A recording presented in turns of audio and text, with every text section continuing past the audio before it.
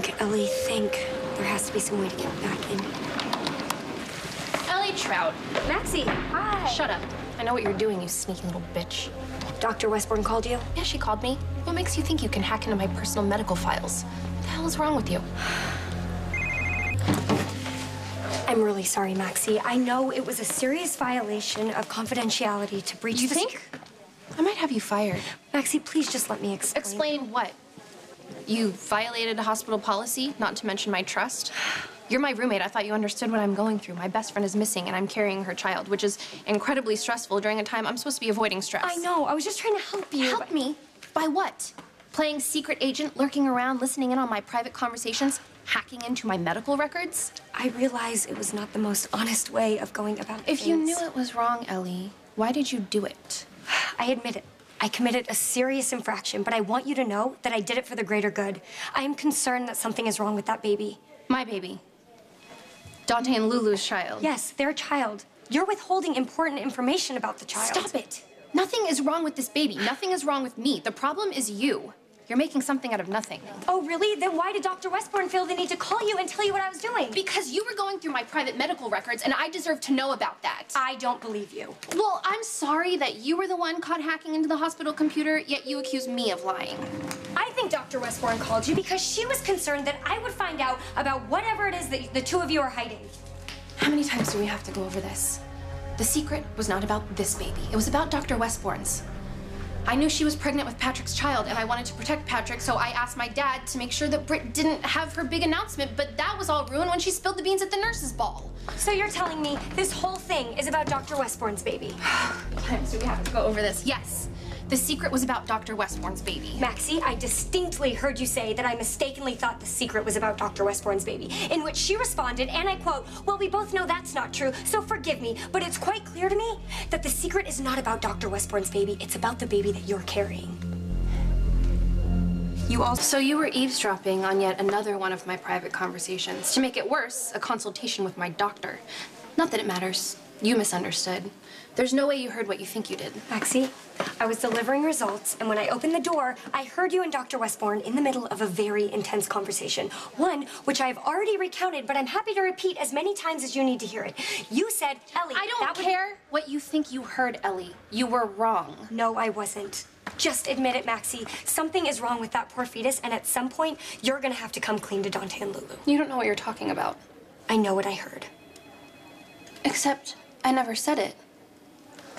I don't know, maybe when you were hit by that car, more than just your legs were damaged. Wow.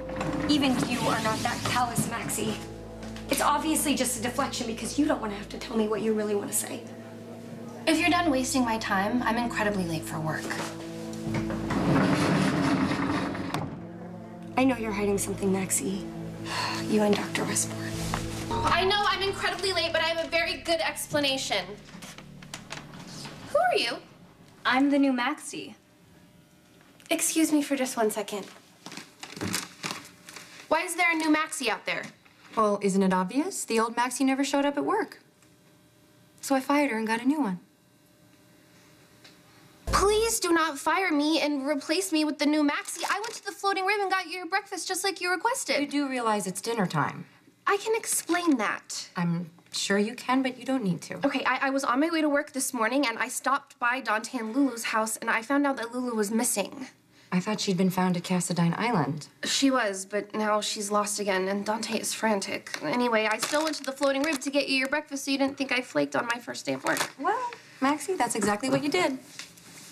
Okay, but when I went to the Floating Rib, they had found Lulu's engagement ring in this bowl of peanuts, and I didn't really know what to think, because why would Lulu ditch her jewelry? Well, naturally, you were not concerned about showing up at work or calling and saying there was an emergency so HR could find you a sub. Okay, yes, the HR thing was an oversight, and I'm sorry, but I can explain that, too. I'm sure you can. While I was at the Floating Rib, I found out that this annoying person who's been sticking their nose into my personal business was at it again, but this time in a much more vicious way, so I had to go to the hospital and put the kibosh on that. Maxie, I offer you a rare, very rare and precious opportunity to redeem yourself in a career that you swear is your passion. It is my passion. And what did you do? You showed up 8.5 hours late with a soggy breakfast sandwich talking about peanuts and hospitals.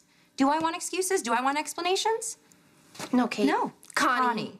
What I want, what I need, Maxie, is a first assistant who can do her job. I know, and I can do my job, so please do not replace me with the new Maxie. The old Maxie really loves her job and is very good at it, and I am the best first assistant that Kate has ever had. Or, not Kate, the very demanding woman that you used to be, who's not that different from the very demanding woman you are now. The thing is, you need me. Not as much as I might need you, but you need me. So please, don't fire me. Just give me another chance.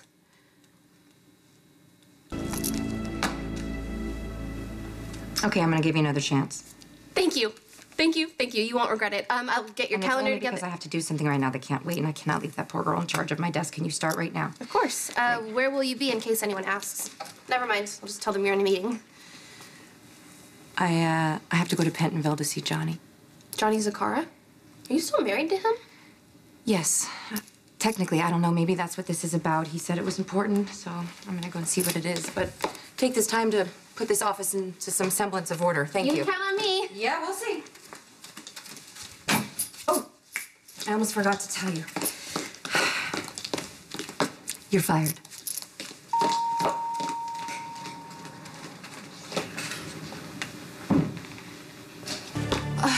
She's using Connie now, but she still has the Kate Howard flair. You are at the top of her call list, Fetty. She's just been dragged into a meeting. Oh, I'm glad you got the flowers and that you left them. Yeah, that was all Connie. She just adores you. I'll let her know. Ciao, Fetty. But you sent the flowers. I just watched you order them. Listen, new Maxie. Wait, what is your name? Oh, Gwyneth. Listen, Gwyneth, first rule of a first assistant, you only take credit when things are screwed up. Anything that happens that's good, big or small, that's all Kate. I mean, Connie. Thanks for the tip. Not that it matters, I just got fired. Well, you can't take Connie too seriously. She hires and fires people all the time. Like you? Yeah, exactly like me. And see, I got my job back.